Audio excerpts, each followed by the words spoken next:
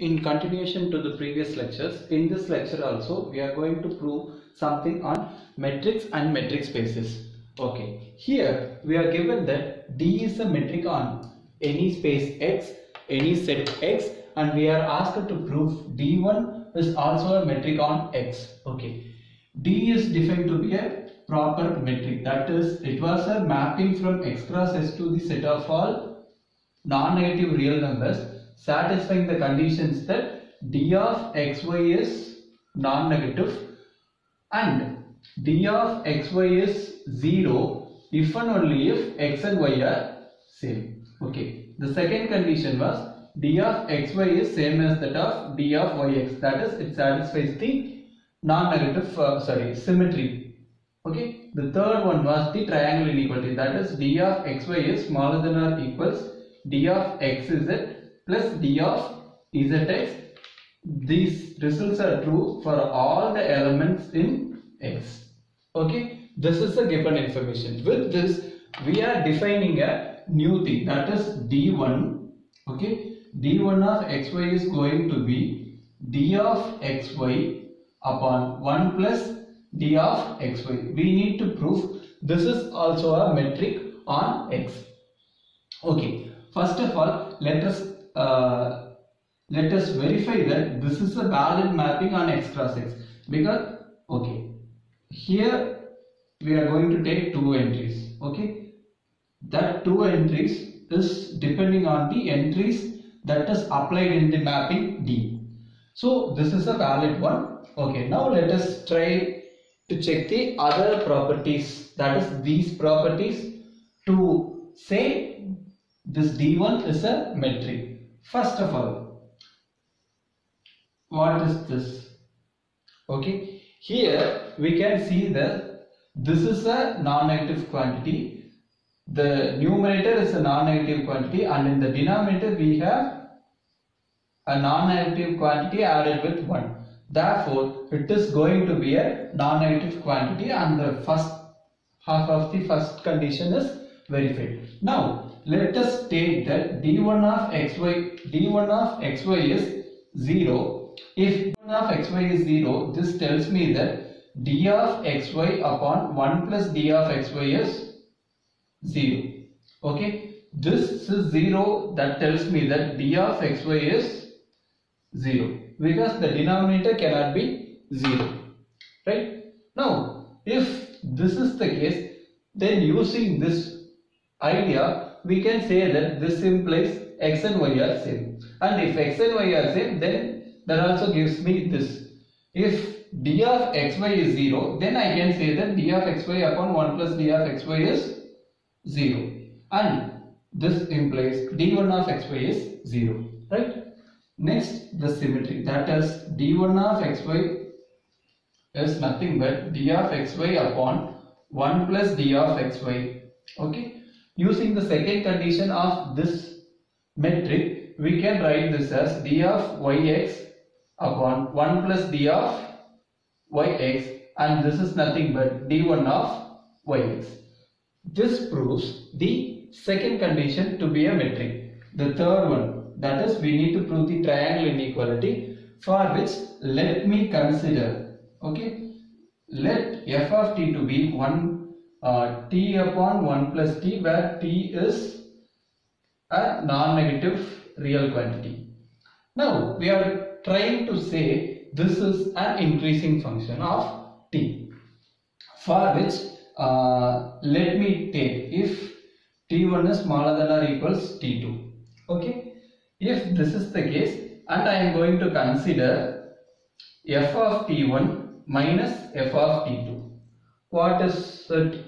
It is t1 upon 1 plus t1 minus t2 upon 1 plus t2, and the simple calculation on this is going to give you t1 minus t2 upon 1 plus t1 times of 1 plus t2. Okay, here since t1 and t2 are non-negative quantities, the denominator part is non-zero. Okay, and is positive. Now, the value of this quantity depends on the numerator.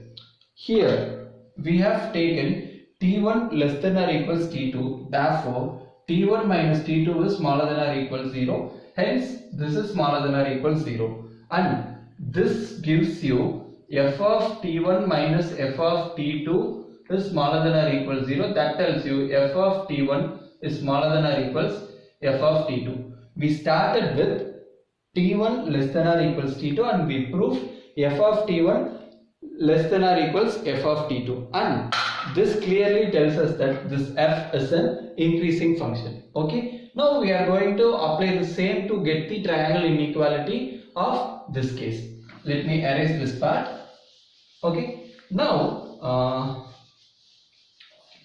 let me have this here so that we will have to make use of these ideas as well. Okay, in the place of T1, what I am going to do is that I am going to substitute this one because this is a non-negative quantity. In the place of T2, what I am going to do is that d of x z plus d of zy. This is a sum of two non-negative quantities, hence it is also a non-negative quantity. Now, substituting in this, what are we going to get? We are going to get d of xy upon 1 plus d of xy is less than or equals d of xz plus d of zy upon 1 plus d of xz plus d of zy. Okay, now the numerator has two parts, therefore it can be written as d of xz upon 1 plus d of xz plus d of zy plus d of zy upon 1 plus d of xz plus d of zy. Now, with a simple mathematical idea, we can establish a triangle inequality for this case. Okay. As of now, have this to be some star. Okay.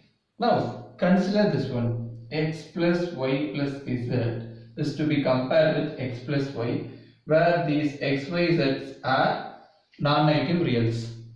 Okay. If this is the case, this will be bigger than or equals to this, right? Suppose z is 0, these are equal. Suppose z is some positive quantity, this is going to happen. Right? When we take the reciprocal of this, 1 upon x plus y plus z is smaller than or equals 1 upon x plus y. Right? This is going to happen. So, we are going to use this idea in equation star. That is, in this place, consider this to be x and this to be y and this to be z. Okay. So, this is going to be d of xz upon 1 plus d of xz. Okay. When considering here, we shall consider this to be the x and this to be the z and this to be the y. Okay. Then we will get d of zy upon 1 plus d of zy. Right. This tells me what? d1 of xy is less than or equals d1 of xz plus d1 of zy. And this proves the triangle inequality for this problem, and this completes all the requirements to promote this d1 as a metric on x. Okay.